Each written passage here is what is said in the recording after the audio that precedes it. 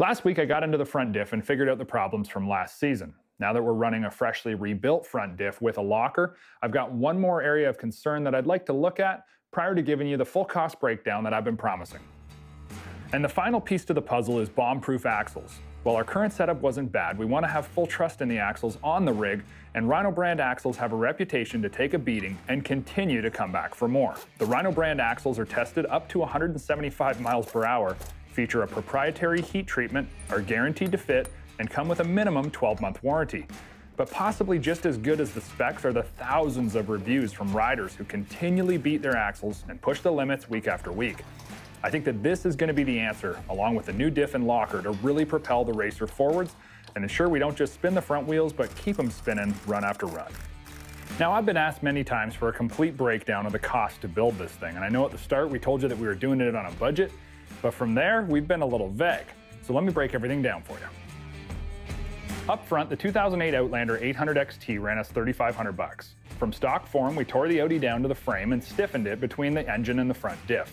After this, we made a visit to Mr. RPM in North Carolina, where the motor was our focus, choosing to install a full 860 kit, along with Maverick heads, solid motor mounts, Mr. RPM valve covers and water necks, new main bearings, throttle body boring, and a reflashed ECU. We ended up with over 60% greater power than a stock 800 at 79.5 horse at the rear wheels. And those are real dyno numbers. That brings our total to $5,275. Add to this the full HMF exhaust and power tuner, and we go up another grand to just shy of $6,300.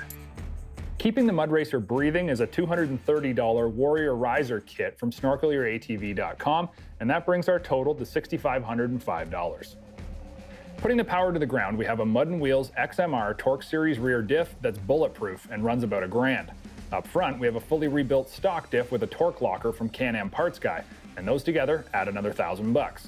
And when we link the Rhino axles I installed today at $800, total cost goes up to $9,305. Super ATV hooked us up with high clearance adjustable front A-arms, as well as the 29.5 Assassinators, which cost us $1,135 total. Adding an aggressive and mud race tuned ride are Elka Stage 2 shocks out back and Stage 1s up front. Shocks came in at $1,235, total build cost up to now, $11,675. Rubber Down Customs did a lot of cool stuff for us, and while it looks very custom, the truth is they'll do it all for you too. The custom cut DT logo front tilting rad relocate, along with the rear differential stiffener and the insanely cool 14-inch Swamp Locks Crush Lock rims totaled $990. But they also added huge to the cool factor and immensely to the functionality. Full Throttle Power Sports out of Western Canada sent us a pair of their race version Gen 1 footwells at $350. Up at the handlebars, Checo Racing strengthened the steering stem for $100, and the crew at Rock Speed Effects gave us the finishing touches with custom cut and stitched handguards with aluminum mounts, aluminum taper bars and riser, and a set of their amazing foot pegs to keep us planted for a total from them of $450, bringing the entire build to $13,565. While you may think that that's a big investment, if you consider that you might already have a good shape Outlander with a solid front diff in it already, you can take your investment down to about $9,000. Then consider the fact that even a brand new mud-specific ATV is going to need about $5,000 worth of the stuff we put into this one to keep it competitive in this style class.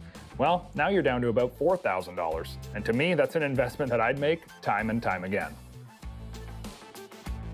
The fun with the mud build isn't over yet. In only a few weeks, we'll be taking the Mud Racer to a local race event to work out any kinks, followed by a return to Smokin' Spurs later this year to see if we can't get us a podium. And all this and more coming your way this season on Dirt Trax. Thanks for watching this Dirt Trax segment. Make sure you hit the subscribe button where you can watch pretty much anything related to ATV and side-by-sides.